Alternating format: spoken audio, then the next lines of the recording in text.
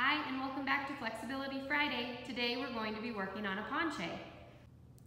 To start out, you will need to be able to do a split.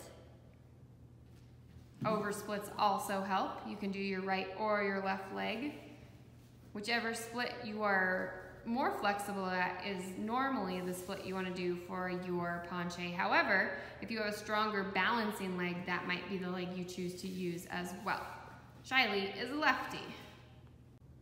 One way to work on your penche is by putting your hands on the floor and then lifting your leg to your penche shape and holding or pulsing just to build the strength to hold your leg up. Then you can also start lifting one hand off the floor to balance and then to the other.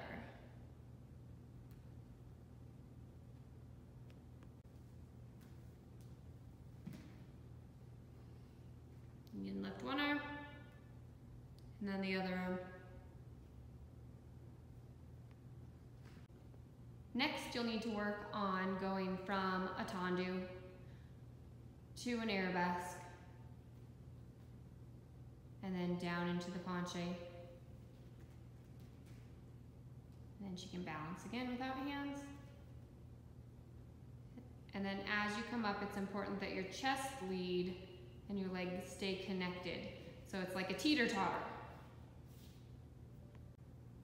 Once you can do it with hands, then you can start without hands.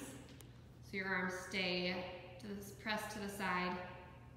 Your leg again works as a teeter-totter, so your chest doesn't drop and then lifts back up.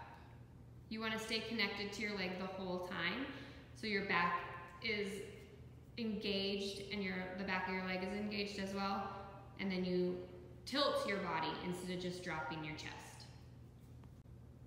Thanks again for joining us for Flexibility Friday. We hope you enjoyed the video. Make sure you send us a picture of your penche.